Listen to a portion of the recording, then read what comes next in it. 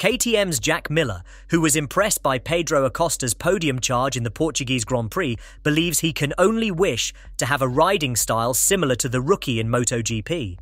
Miller believes he can learn a lot from the young Spaniard after studying the differences in riding styles between his and Acosta during the intra-KTM battle in Portugal. "He's not really on top of the bike, he's out of the bike a lot," said Miller. "Everything he has is in contact with the ground. It looks that his head is about to touch the tarmac at some point.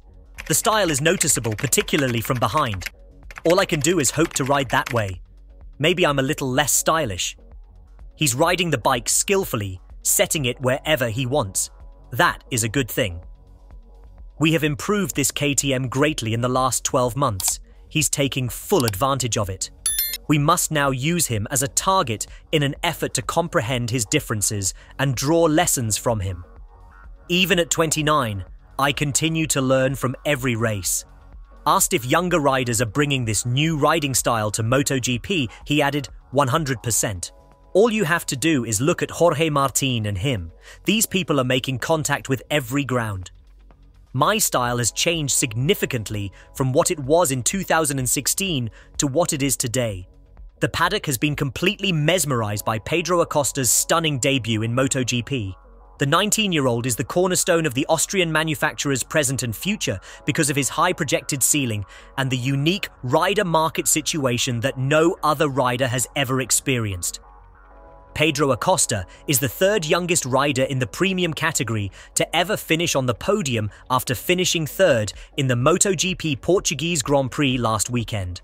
Only Randy Mamola, 19 years and 261 days, and Eduardo Salatino, 19 years and 274 days, have managed the feat at a younger age than Acosta, who ascended the Portimao rostrum on Sunday at the age of 19 years and 304 days. Leaving aside the achievements of Mamola and Salatino, and assuming that previous athletes from a different era are never truly comparable, it is clear that the rookie's performance was noteworthy due to the exceptional level of competition in the World Championship. No rookie performed as well as the Tech 3 youngster since Marc Marquez arrived in 2013. He has already shown that he is capable of taking the limelight away from well-known riders like Francesco Bagnaia and even Marquez. Acosta, who has only participated in 2 MotoGP Grand Prix, is well-positioned to lead Stefan Piera's team thanks to the stats that support him and the projections that Piera Mobility made about the future. Indeed, based on comments made by those who studied him on the Algarve circuit, it seems likely that he already is. Acosta finished 9th in the main race of his first Premier Class race in Qatar, but an overload in his arm caused by the forced movement he had to make to activate the rear height device, which was in a different position than the one he had occupied in the pre-season test, hampered him in the final laps. With 8 laps remaining, the issue, along with an extremely aggressive riding style that doesn't take great care of the tyres, caused him to drop off the podium. He was the youngest rider to ever record the fastest lap, though. Acosta went on the hunt in Portugal once the lever had been changed for the second round of the calendar. During a time when the majority of riders agree that the modern bike's prominent aerodynamics make passing almost difficult, the Shark went on a binge. He started 7th and finished the first lap in the same position, but on the 4th lap, he lost one. After that, he took his time until things had settled down a little before making the attack that saw him pass his theoretical KTM leaders, Brad Binder in 6th and Jack Miller in 7th.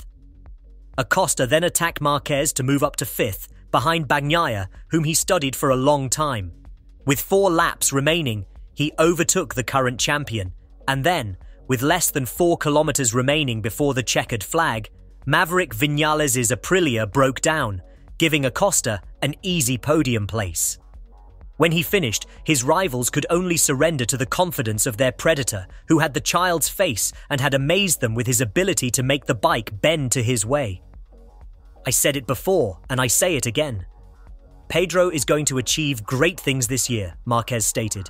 He's going to win and take podiums, and who knows, he will fight for the title. I have always been lucky to have teammates who have pushed me to be better, and he is no exception, said Binder. I hope that, together, we can take this project to success. An unnamed Tech 3 team member said, If you think what he does in the races is impressive, you should see the videos he sends us when he's training. I don't think anyone could lean that much on a 1000cc street bike. Pedro's strength is that he keeps going forward. We are all aware that he has set and is pursuing a goal for himself. He has no interest in politics or games, which is helpful in a company like this. Acosta's importance in the current Piera Mobility Group environment is shown by a number of tests. First of all, his teammate gains from the care he has received on a sporting level. Fernandez says, Pedro is starting to be treated as an official rider for all intents and purposes. They're not going to take away any of the parts that Brad and Jack have, because he's earned it. Actually, it took some work for KTM to get Acosta the carbon chassis that he has been running since pre-season and that Fernandez has also had access to because of corporate policy. The Moto3 and Moto2 world champion is not as eager to sign a contract as Pierre would like, but Acosta expresses gratitude for the support and attention he gets each time a microphone is placed in front of him. His contract is tied to a number of conditions, including that it expires in 2025 if KTM accepts his request to join its works team or if he chooses to opt out. He is free from the Austrian manufacturer until 2026. Not only is there no indication of a potential exit at this point, but there is also no certainty that he will stay. Acosta admits, the team is making it much easier for me. On a race weekend, I'm not the easiest person to be around, but the guys are really helpful. My phone wakes me up every day with 20 messages from my engineers, all of which provide a wealth of information that is really helpful to me. It is known that the sporting effort is currently the most important part, even taking priority over the financial one.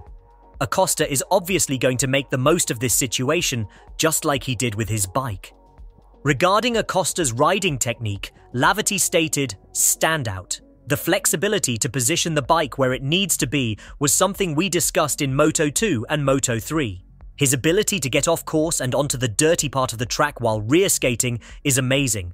It was his natural gift for calculation, his ability to figure out how he could do it each time.